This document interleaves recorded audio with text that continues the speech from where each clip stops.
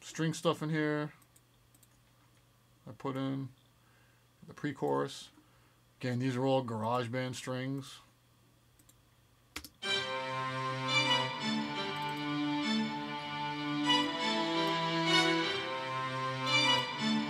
That's full string staccato. Then this is legato. And another legato track. So if you wanted to hear them separately.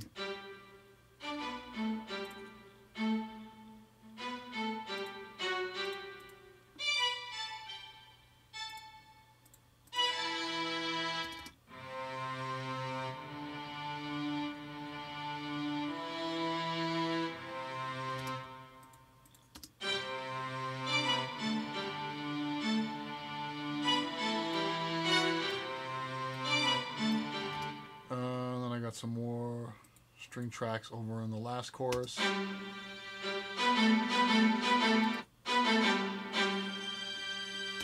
And there's no vocal in this, so I just kind of use the string tracks to kind of fill in some of the space that the vocal would have taken up. Keep it interesting. All right. Then we got some drums. So from the beginning here. This is a GarageBand sound. This is Paris House Remix. This is just one of the kicks from there. Nothing spectacular. Kick sound.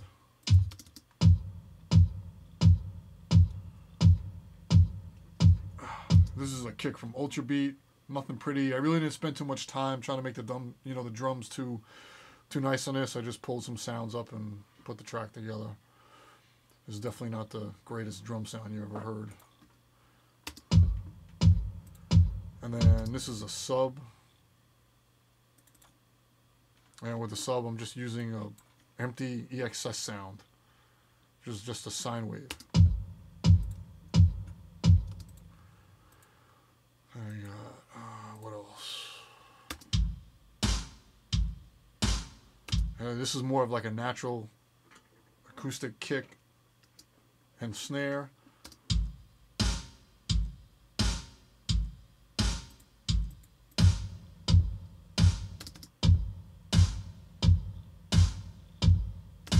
And it is a lot more reverb on that than there should be, but it is what it is.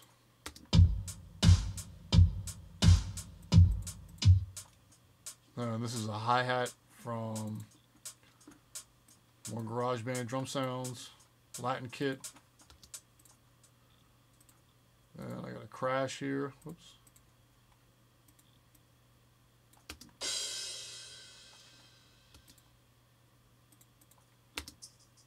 And some shakers. That's pretty much all of that. Then once the chorus comes in, there's a little bit more sounds.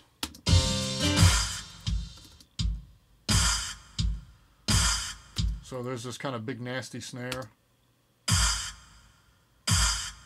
That's kind of like a dubstep snare that I got for some internet kit someplace. Nice big clap. This is just kind of one of my own claps that I have around in my EXS library. And then there's some white noise that I added. Basically, it hits the same time as the snare just to kind of make it kind of nasty.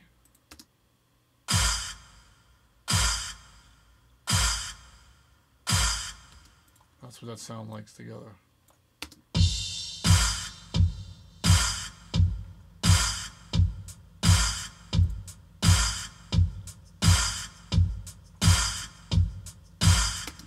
And that's pretty much all the sounds of the whole track. A lot of GarageBand instruments. If you want to just see a quick snapshot of what my mixer window is looking like.